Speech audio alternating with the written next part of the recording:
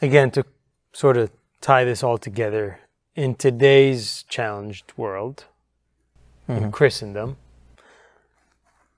what would be a great danger? What would be some of the great dangers that we face as a church, as local churches, as Christians, in trying to stay as close as possible to the New Testament principles and biblical principles that we have?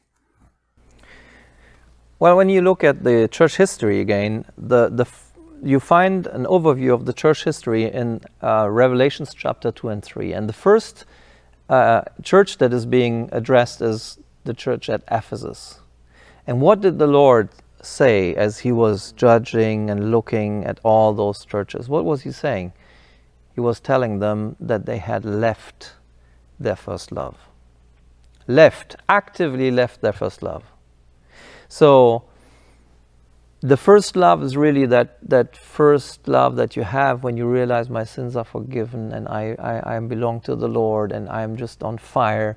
It was speaking of this apostolic, just post-apostolic church really. And they had the problem that the inner fire was already kind of going down a little. Dying a bit. Yeah, dying. And so when you have that problem, I would say this is, first of all, that's the biggest problem that you can have. Because from that, every other thing will then come. Every other evil. So one of them would be the danger of losing the sense of the holiness of God. Because if you don't love sufficiently, it means you don't have that relationship anymore. If you don't have the relationship, then you don't realize with whom you're dealing.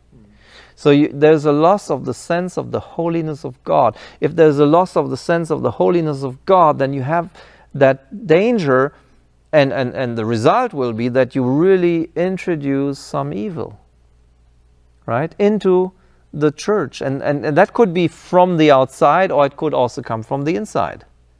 So that's one danger. The other thing is if you forget who God is. You see, God is love, and that's why we love. He loves us, and we love because He first loved us. But then, that love that He also is showing us, that has an effect that it is now flowing also to others. If we lose our first love towards the Lord, we will also lose, there's a danger of losing our love for one another. Mm-hmm. And that is really destroying then practical unity. If we don't love our brothers and sisters in Christ, then we will lose the unity in a certain way.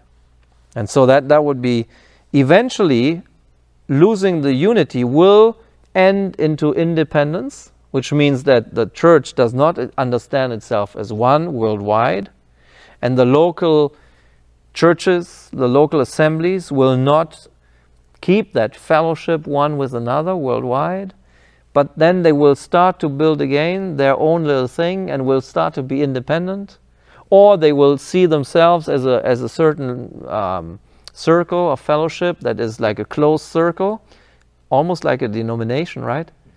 And what happens then is that they become also sectarian in that circle.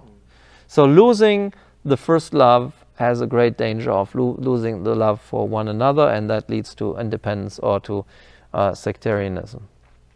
And then thirdly, I would say that if you lose your first love to the Lord, what happens is that you will forget what is dear to His heart as well. God so loved the world that He gave His only begotten Son, so that whomsoever believeth in Him shall not perish but have everlasting life. God wants, out of love for the people on this earth, He wants us to go out and to preach the gospel. He wants them to be saved.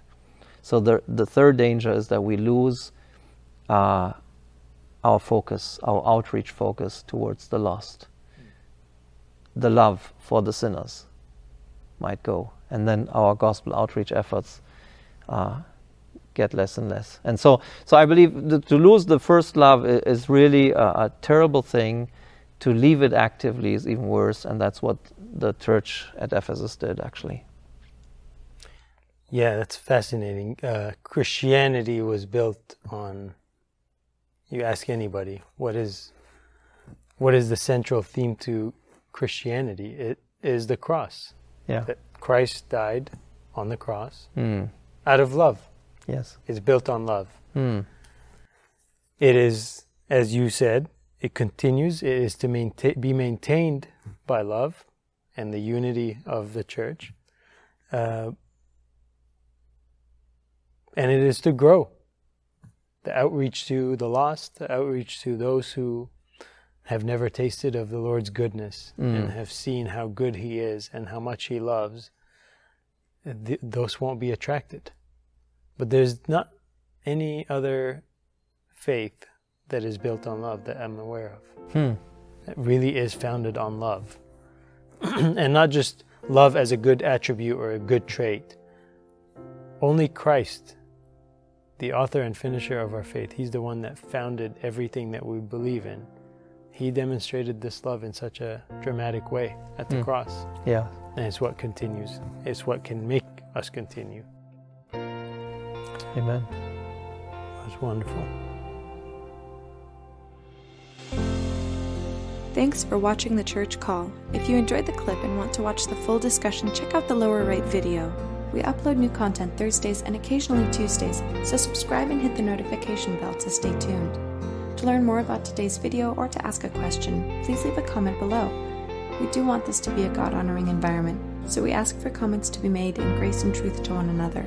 God bless, and remember to rethink church biblically.